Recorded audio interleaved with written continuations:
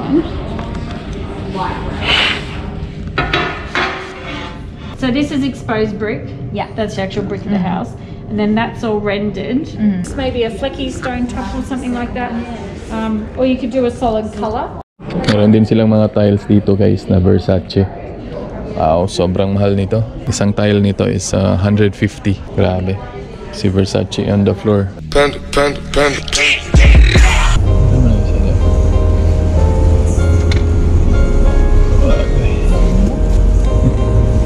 Guys, na-miss namin yung weather ng Sydney. Dito na pala kami sa Canberra.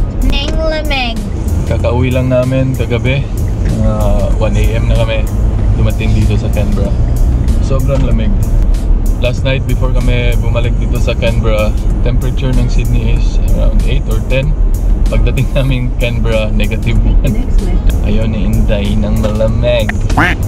Oo, nang malamig. No, okay yung weather ng Sydney kagabi. Kaya, yun. Sa labas pa nga tayo kumain. Oo, sa labas pa may kumain. Hindi mo magagawa yan dito. Dan sobrang saya ng guys, Vivid kagabi. First time pala namin yun ni China. Nagsama si Charles at saka si Claire. Yun. After 8 years, nakapag-Vivid din kami. Pero nag-close sila ng 2 years dahil sa COVID. Pero grabe yung tao guys, parang nasa World War Z. Parang mga zombie. Dami. Grabe, daming tao. Most of the people hindi na nagmamask. Kaming 4 nagmask talaga kami. Pumunta kami dun. Kasi aside from COVID, meron ding makipak. Oo nga, bago yun. Yun lang yung na-miss namin sa Sydney. Yung weather. Ayaw namin ng traffic sa Sydney. Nasanay kasi kami dito sa Canberra na tahimik. Chill lang, chill. Walang traffic. Kahit gaano kalayo yung pupuntahan mo, pwede lang siyang matravel na 20-25 minutes from north to south. Ang dami kami puntahan ngayon. Si Gina, mamayang hapon, meron dyan check-up. Pagka alas 3 naman, meron akong pasok. Late shift. Practice kami. Meron silang practice. Kasi pero hindi siya makasama. ito pala yung guys. Mawalan kami ng lead singer. So ito yung itsura ng guys, Canberra pag umaga. Yan. Pero ganitong oras sa Sydney, busy pa din. Ito na yung midday ng Canberra. Medyo gloomy ngayon. Hopefully hindi siya uulan.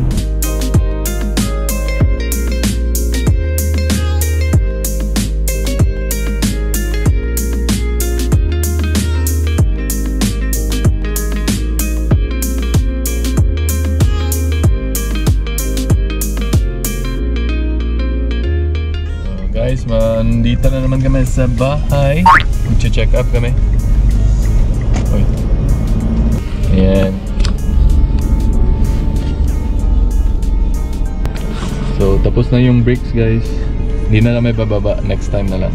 Kasi close yung gate. Ngayong weekend, babalik tayo dito. Let's go. Check up si Inday. Pag yun to. Gani. May check up me. Mabilis ang check up. Check up sa bahay at saka check up ni Inday. Gloomy ngayon guys. At least hindi umulan. Favorite na panahon to namin. So yan guys, nagpa-check up na si China. Nandito na kami sa clinic. Nandyan siya sa loob. Maghanap ako kung ano yung lunch namin. Meron namang mga tindahan dito. Thank you Lord for this day. The next day. Hey, good morning. Sobrang lamig. Super lamig. Super foggy guys. Super foggy. Even mo, ang mas foggy pa siya sa real. Real? So real life. Ipit man. Ihatid ko pala si Inday guys sa work. Super early. 7 o'clock. Ito yung pinaka-foggy na morning ever.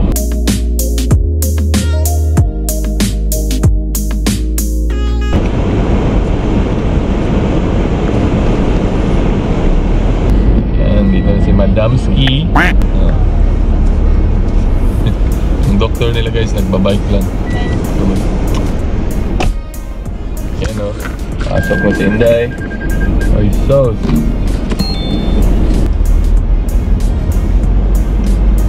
Pag na si Inday guys, babalik na ako sa bahay. Hapon pa kasi yung work ko. Evening shift ako today. Bawi muna ako ng tulog. Game 6 pala ng finals today. And baka mag-champion na yung Warriors. Hopefully. Pero matibay yung ano guys, matibay yung Celtics. So, sobrang lamig guys today. -1 na naman. So, and super foggy. This week hindi ako dito naka-roster. Sa kabilang hospital ako naka-roster. Next week, week after pa ako dito babalik. So, magkasama na naman kami ni Inday niyan.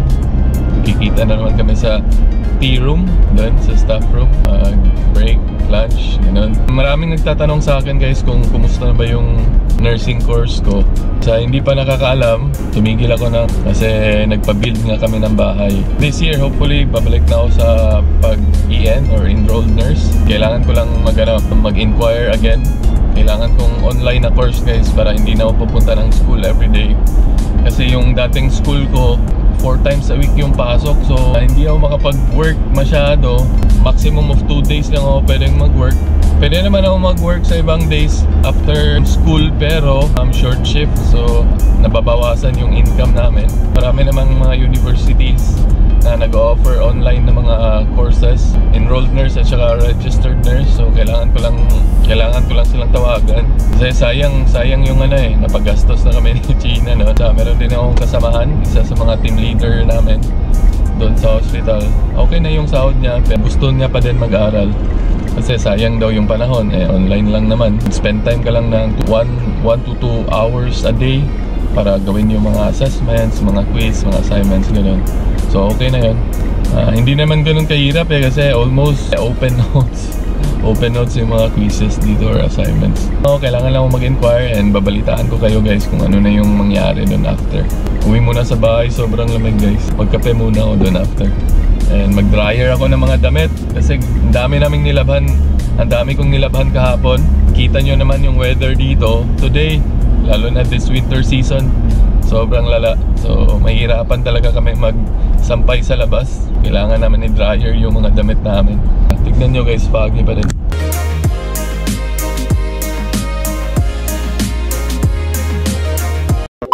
Guys, good morning sa inyong lahat.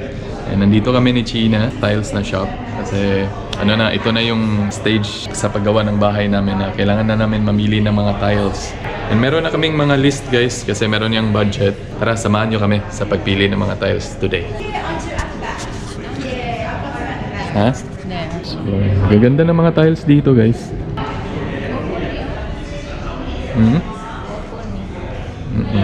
Tiles yan siya guys, maliliit na tiles.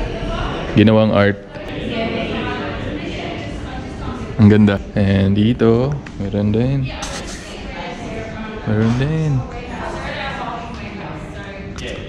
So, first time to namin na makapasok dito. Exciting.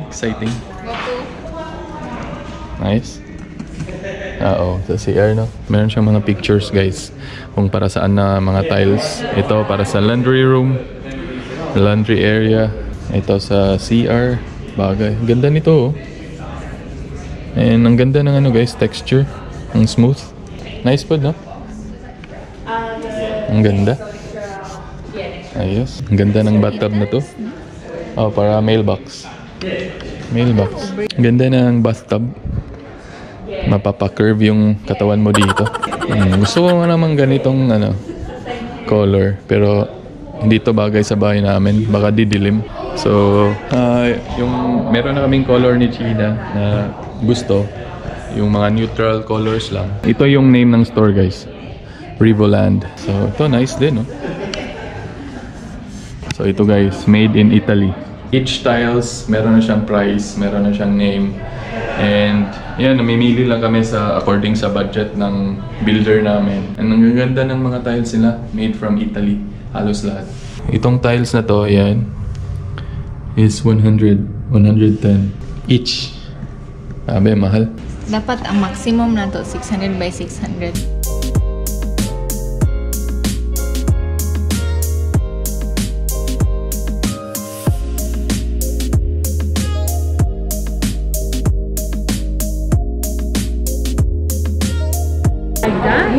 Ah, yeah. Else in my It's house. actually nice. I think we took one photo of another one. And then each one's going to be slightly different, you know, with each tile. Just, you know. kitchen Matte So you dito. could do matte white instead of gloss white in the kitchen, like that will just soften things down too, the cabinetry. You don't have to do glossy unless you want this one. Wow. That's like a really fucking difference. Yeah, again, nice with just the white cabinetry and just maybe a flecky stone top or something like that. Or you could do a solid color. Meron din silang mga tiles dito guys na Versace. Wow, sobrang mahal nito. Isang tile nito is 150. Si Versace on the floor. Yan oh. Ibang klase. So ayan guys, nagdi-discuss pa kami about sa anong color kasi hindi pa talaga kami naka-decide ni China no kung ano yung mga color ng mga tiles. Isa to sa mga akala namin na easy lang or madali lang yung magpili lang ng tiles. Hindi pala kasi kailangan na yung color combination yung sabi ni ate. So yan yung dinidiscuss namin ngayon kung ano yung color combination na gagawin namin para okay tignan yung bahay. Mahaba bang ano pa to? Process. Meron sila mga choices dito for flooring. So, wood style, wood design. Pero tile siya. Daming choices. Ito gusto ko to. Gusto ko to na kulay. Kulang yung isang araw dito guys. Ang hirap. So this is exposed brick. Yeah. That's the actual brick of the house. And then that's all rendered. Bear this in mind with all of this going on. And then the front door color, what you're going to do. So yun guys, tapos na kami. Kala namin madali lang. Dami palang iisipin. So yan, may mga samples na binigay sa amin. Ito yung mga samples. Ang dami. Ang hirap pala mag-decide. Kala namin ano lang, mag-choose lang ng kulay. Hindi pala, kailangan pala color combination.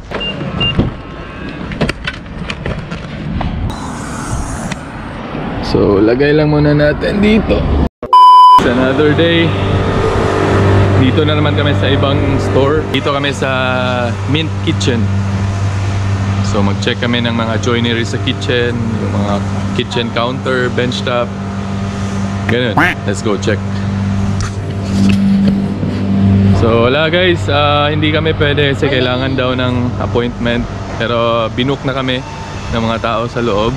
Sayang, gaganda ng mga marbles nila dun. Mga colors. The next day. Hi guys, kami ay nagbabalik dito sa bahay. Tagal na din hindi kami nakabalik dito. Kasi 2 weeks nga masama yung panahon dito sa Canberra. So not much yung mga progress dito sa bahay. Pero tapos na yung bricks guys lahat. Tapos na, nalagyan na ng bricks lahat ng sides dito sa bahay. Kaya medyo madilim na dito sa loob. Tsaka nalagay na nila yung ang tawag nun day? Nalagay na yung sliding door. Yung problema lang namin guys kasi nasabihan na namin yung builder namin na lagyan ng pet door pero walay. Yung kulang na lang dito talaga is yung major is yung bubong. Kasi nalagay na yung glass window sa taas. Halos lahat nalagay na nila yung mga windows. Meron na mga bricks. Ubos na yung bricks eh. Tingnan natin sa gilid. Problema si China sa pet door. So ito guys. Tapos na yung bricks. Nag-message na yung kapitbahay namin dito. Maghati na kami dito sa fence. So mag-compute na lang kung magkano yung babayaran namin. Each. Kasi half kami dito eh. Wala pang fence. So half sa kanila, half sa amin. Ayan tapos na. Ito yung bintana sa CR namin. Ayos. So ito yung space guys. Malaki pala. Yung first plan talaga is isagad namin dito. Sabi ng government dito, yung council, kailangan maglaan ng space para madaanan ng tao. It's okay. Okay lang din. Ito na yung backyard namin. Dito yung pinakamagulo. Yan lang yung update muna namin. Kasi 2 weeks nga. Parang na-delayed kami ng 2 weeks dahil masama yung panahon. Dito sa kitchen, wala pa masyadong improvement. Same pa din the last time. So, measure namin yung bed frame. 210. Maximum. Ito na yung door na nakalimutan ng builder namin na lagyan. Dapat may pet door para kay Almond. So check natin yung kabilang rooms kung ano ba yung improvement dito. Dami pa naming i-measure dito. We'll be back.